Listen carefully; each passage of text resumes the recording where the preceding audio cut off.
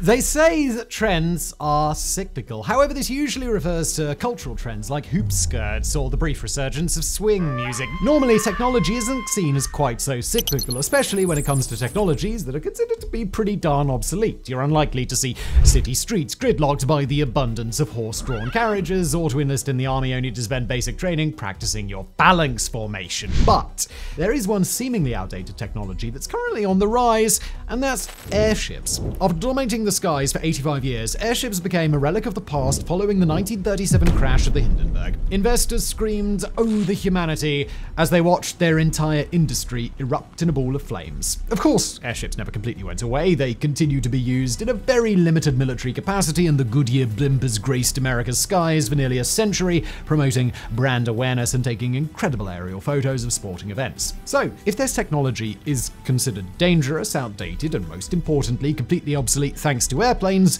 why are companies suddenly racing to build new fleets of airships?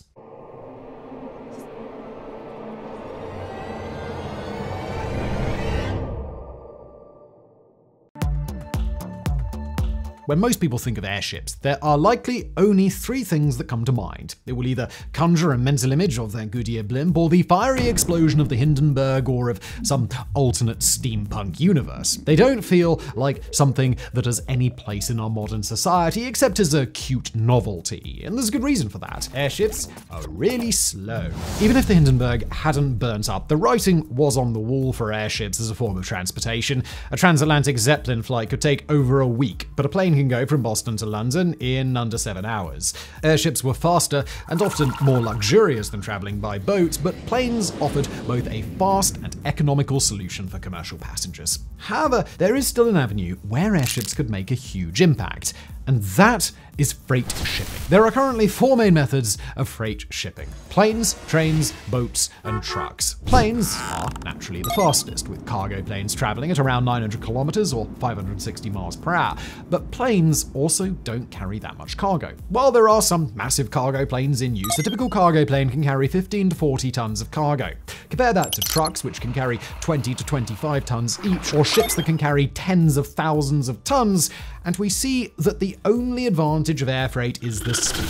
Speed certainly can be important, but most goods that are using freight shipping don't need to get to their destination in any particular hurry. This is why the overwhelming majority of freight is shipped using trucks. If it weren't for all those damn oceans getting in the way and requiring companies to use cargo ships, trucks would almost certainly have an even bigger share of the global freight market. This is because trucks exist in that perfect Goldilocks zone of price versus performance. They aren't nearly as fast as the 900 kilometers an hour of a plane, but at least 100 to 120 kilometers an hour, they're still much faster than cargo ships, which travel at only 22 to 37 kilometers an hour. Trucks also aren't restricted by things like airports, docks, and waterways, giving them a greater overall area that they can serve. And to put some numbers to this, shipping the same cargo over the same distance would cost $85 to get it by plane the same day, $11 to get it by truck in a few days, or $2 by boat to get it when you get it. It all comes down to how quickly you need to get your shipment, and in most cases the $11 option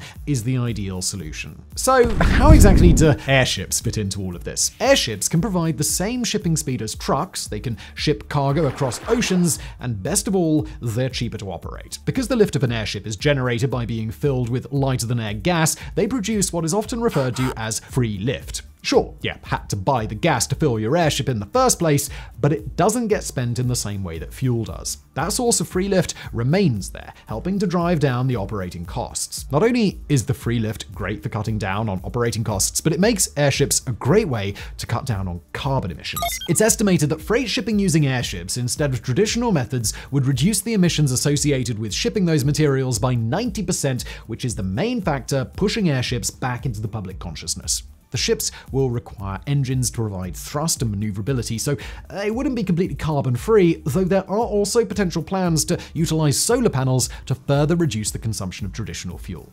Another big advantage, since the goal is to haul extremely heavy quantities of cargo, is that the bigger an airship is, the better its performance will be. Now, this is because of the square-cube law in mathematics. This law states that as an object increases in size, its volume increases at a greater rate. So if you had a cube and you tripled the length of each side, the surface area would increase by a factor of 3 squared, while the volume would increase by a factor of 3 cubed. This is important for the airship's efficiency because drag is governed by the ship's surface area, while lift is governed by its volume. More drag is bad and more lift is good, but increasing the size of the airship will always generate more lift than it does drag. Of course, this just makes it more mathematically efficient once you have an operational airship. Somebody still needs to build the damn thing first. But before we get to that, there is one major advantage of airships over other forms of shipping, and that's that they can go anywhere. Ships require waterways, trucks require roads, and airplanes require airstrips that are multiple kilometers long, both to take off and land.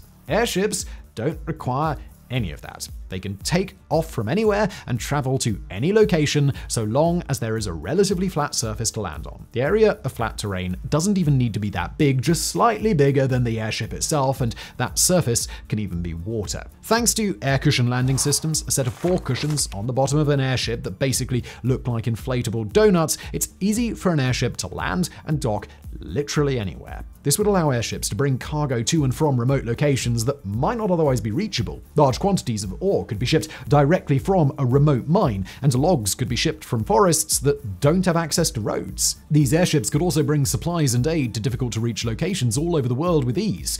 So, well, if these things are just so bloody fantastic, why isn't the sky teeming with a new era of dirigibles already?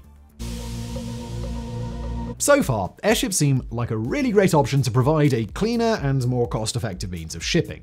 Unfortunately, though, there are still several hurdles involved before this could become a real possibility. First, there's the cost. While the operating costs of a fleet of airships should be low, the startup costs are immense. In order to be cost-efficient to operate, it's projected that each airship needs to be able to carry 500 to 1,000 tons of cargo. From a technological standpoint, that's fine. We already discussed how making airships bigger just makes them more efficient anyway. However, building these ships would be an extremely costly endeavor.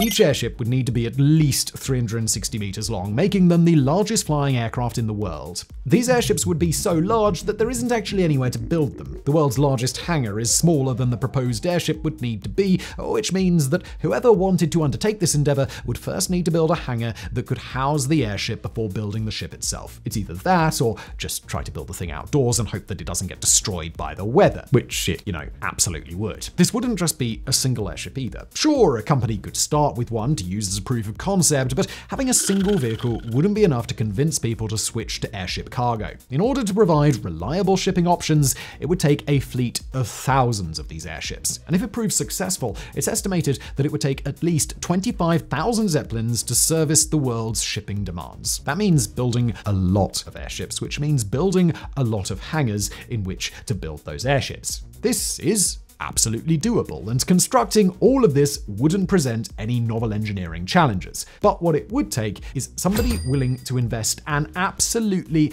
incredible amount of money with no guarantee that the industry would ever take off. Now, there are multiple companies already looking into this, but so far nobody has been willing to attempt anything close to a full-scale freight operation. Another major problem is the airship's lift. The fact that ships use lighter-than-air gases to provide free lift is supposed to be one of their biggest advantages, but it's also one of the biggest issues. After all, that lift is always there. You can't just turn off helium gas. That doesn't mean that landing an airship is an issue. There are multiple ways to do this that have long since been figured out. But the simplest is to inflate a pair of balloonettes on either side of the ship with air. As the balloonettes fill, they reduce the volume available for the helium gas. This causes it to become more dense and reduce the overall lift. That's a perfectly fine solution for getting to the ground. Airships fly at low altitude, so the lift wouldn't need to be reduced dramatically. And most important of all the helium is still inside the airship, it's just more densely packed. However, once our cargo airship reached the ground, unloading it would present a problem. If you removed 500 tons of cargo from the airship, it would become very buoyant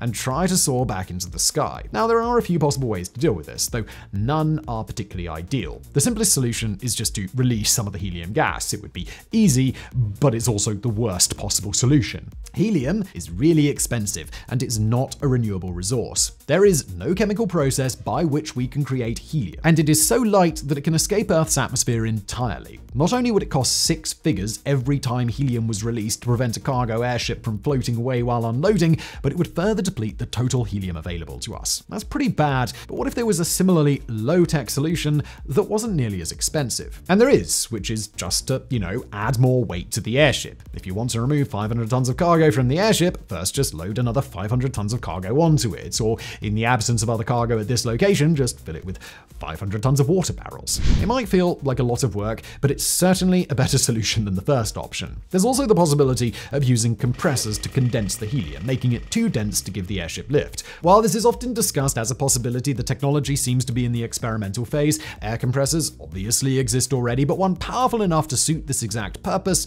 may currently be out of reach. Of all the available options, the most appealing is to create a hybrid airship rather than the traditional Zeppelin-style airship. These are massive airships that utilize aerodynamics for lift rather than gaining free lift for gases. Like normal airships, they rely on both conventional engines and lighter-than-air gases for propulsion, but because they are heavier than air, they still need forward momentum in order to maintain aerodynamic lift. Hybrid ships would still dramatically reduce carbon emissions, though the requirements of aerodynamic lift would mean that most designs couldn't float in place. While the ability to stall in the air would be a nice feature to have, realistically, it's just not that important for airships being used to ship cargo. There are several proposed advantages of hybrid airships, not the least of which is their ability to stay grounded when you want them to. They can also fly faster and higher than traditional airships, and it's expected that they would be able to carry more cargo as well. The US military even built one of these hybrid airships at a cost of between $150 and $500 million,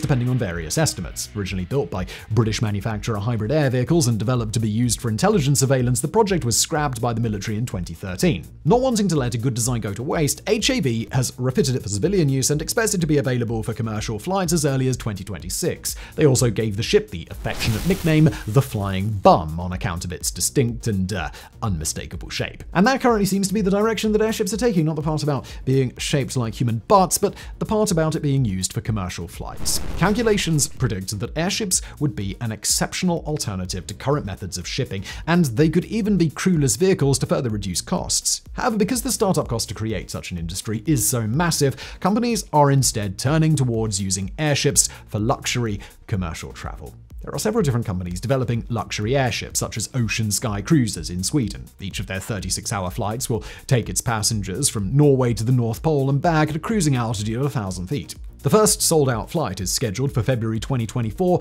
and the cost per cabin is $200,000. Not all future airships will be scenic tours like this, and many will indeed be intended to take passengers from point A to point B, but the lowest projected cost that we can find at the time of writing is $75,000 per passenger. Since these operations only require a single luxury airship, the entry cost is far lower than trying to create a Zeppelin shipping company, which has made it much more attractive to investors. And now there's still one thing we haven't really addressed yet with regards to lighter-than-air travel, which is what lighter-than-air gas we should be using. Now, throughout this episode, we've assumed all vehicles were using helium, both because that is what the current plans entail and because it's what people generally want. But hydrogen is an option as well, and is it really that bad? Look, we've all seen the spectacular footage of the Hindenburg erupting into a massive ball of flames, but what really happened that day? Sure, the Zeppelin exploded and killed 35 passengers and 1 person on the ground, but what about all the people who didn't die? We don't want to diminish that tragic loss of life, but people often assume that everybody on board died, not realizing that there were 62 survivors of the tragedy. You probably didn't notice because you were so distracted by the flames, but in the footage of the disaster, you can even see dozens of people fleeing from the flaming wreckage to safety. By contrast, the deadliest airship crash of all time was the USS Akron in 1933. Being an American airship, the Akron was filled with helium rather than hydrogen, but that crash left 73 dead, with only 3 survivors. While the Hindenburg wasn't the only airship to explode, sudden explosions weren't the main cause of airship accidents. Ships often crashed, were often destroyed in unrelated hangar fires, or were carelessly flown into power lines. Surprisingly often, airships involved in accidents didn't even have anybody on board. Airships were often tethered to mooring masts on the ground rather than being stored in hangars, but high winds would cause them to break free and crash into things with surprising frequency. Hydrogen certainly has its risks since it's extremely flammable, but it does have a lot of advantages as well. It's cheaper, it's easier to produce, and it's lighter than helium. That means a smaller hydrogen airship could have the same lift as a larger helium one. It's true to say that being filled with hydrogen was the cause of many of the airship accidents of the past. But in the majority of accidents, it wasn't a factor. The available data seems to suggest that the real issue was that the entire industry was somewhat carelessly run. For people's peace of mind, it's probably safe to assume that future luxury passenger airships will continue to use helium. At $200,000 per ticket, the companies can certainly afford it. But if cargo airships are to become a reality, hydrogen may be the way to go. Modern designs and technology should be able to greatly reduce the possibility of another Hindenburg disaster. And since we have the technology to control fleets of cargo airships that wouldn't even need a crew on board, it nearly eliminates the chance that a ship exploding would result in a loss of life. Just as long as it doesn't happen to fall on you, that is.